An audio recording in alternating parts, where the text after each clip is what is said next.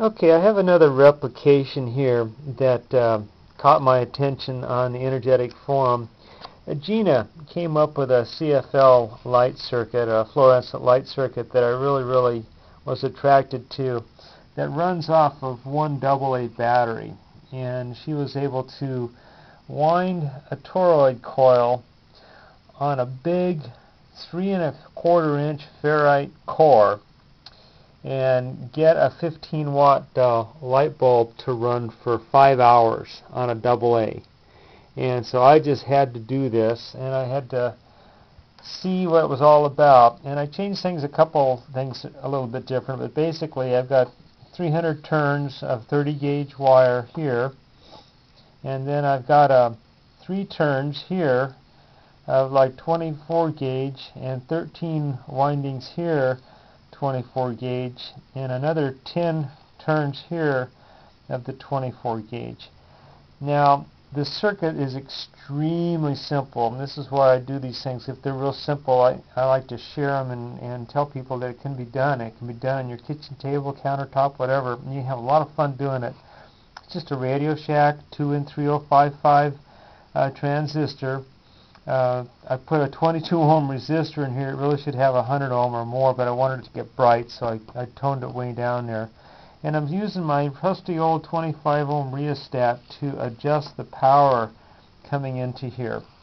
And I have found that very successful. Here again, Radio Shack sells them for a couple bucks, and just a AA battery. Now, Jeanna did this with this 15-watt bulb. It does come on. I can make it light up, but I didn't like the brightness. So I switched to a little 10-watt CFL gutted, and I tried this with all different kinds of things, going all the way up to 20-watt long bulb and different voltages. But I like this setup here, and this is why. It sits right inside that toroid coil there, and I might make a little holder for it. But it's a real cute little thing. And on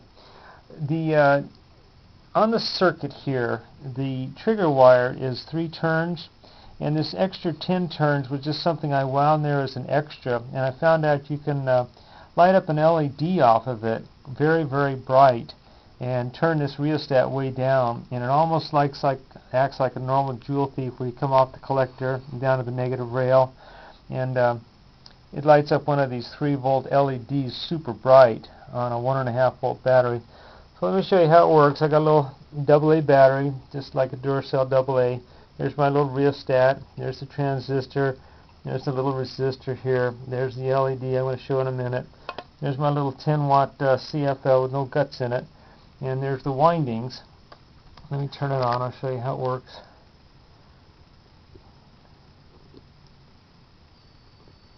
There it goes. That's the cutest little light. You know, I just thought that was just nifty. And that little 10-watt spiral bulb lights up real nice and bright, and I liked it better than the long bulb, which kind of lit up, but it didn't light up real bright. And then my little rheostat here, I can turn it down and make it go dimmer with the rheostat and make it go on down till it goes off. Turn it back up again. There it goes real bright. But I like this. This is a cute little thing, and I get about as much light out of this as some of the other circuits that I'm running with a 9-volt battery, and that's just running on a AA. Amperage draw is pretty high. It's probably 100 milliamps or so, but the little Fuji camera circuits draw more than this. So I liked this. This will probably run several hours, maybe 3 or 4 hours, whatever, but maybe 5 hours. It might run that long. I might try it tonight, especially if I turn this down a little bit so the amp draw isn't quite so much. It'll start cooking off at about 30-40 milliamps way down there.